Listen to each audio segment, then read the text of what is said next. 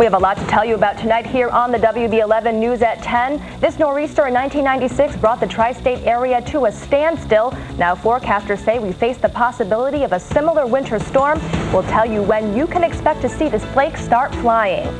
It sounds like the makings of a mystery novel, a missing woman and a house burned to the ground in an apparent arson. In this case, it's reality for investigators on Long Island. Another deadly scene in Georgia. Will have the latest on a military plane crash there that killed 21. Stand back, Kings, and make way for the Queens. We'll tell you what these funny ladies are up to. And it's been an up and down year for rapper Eminem. Now some bad news for him on the home front. All of that and more coming up on the News at 10.